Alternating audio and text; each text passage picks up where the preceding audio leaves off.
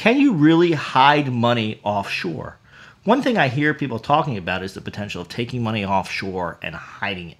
This is a highly dangerous strategy, and it may be something that's impractical. There may be some layers of asset protection you can get from a properly implemented international cash management strategy. It may make sense to take your money out of the US or your home market and put it other places.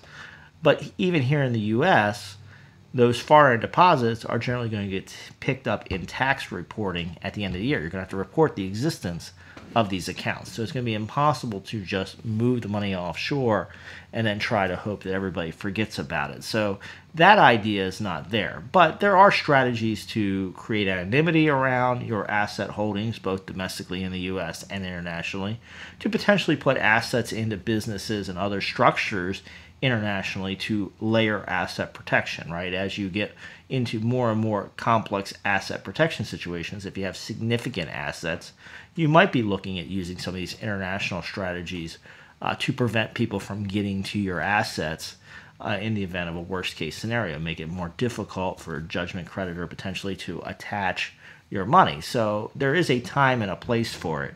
But a lot of people think it's as simple as just transferring the money outside the US or outside of a country and hoping that nobody ever finds it.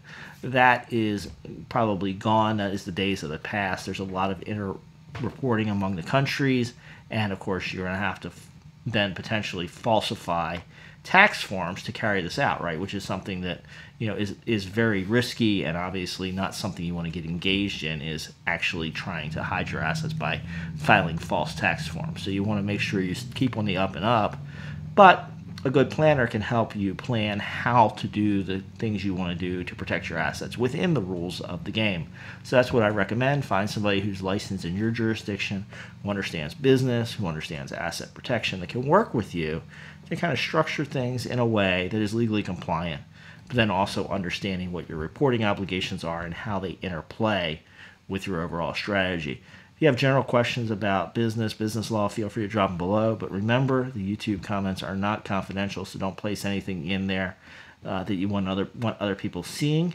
Look forward to seeing you in those comments. And make sure you subscribe to the channel, because we'll have more tips coming up for you very soon.